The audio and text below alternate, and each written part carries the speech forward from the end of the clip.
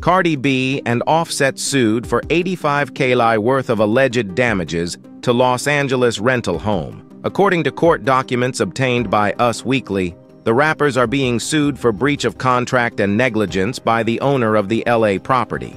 The owner claimed that Cardi and Offset lived at the house for 20 months and vacated the premises in October without notice. The docs also alleged that the musicians did not pay rent or utilities for a period of time. Upon their exit from the home, the owner claimed that there was significant property damage, including broken furniture holes in the walls and permanent scratches and stains to the limestone tile floors, rugs, and curtains.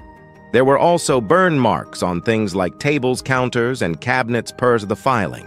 The cost to repair the damage is at least $85,000, and the owner claimed that both Cardi and Offset have ignored the multiple attempts made to resolve the matter. News of the lawsuit comes weeks after Cardi shared that she and Offset are no longer together. "I've been single for a minute now," the Bodak Yellow rapper said in an Instagram Live earlier this month.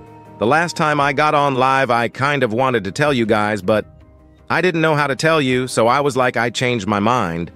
That same week, Offset shut down allegations that he cheated on Cardi with rapper Christian Rock.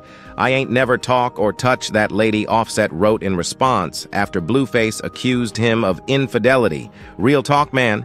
You need some help."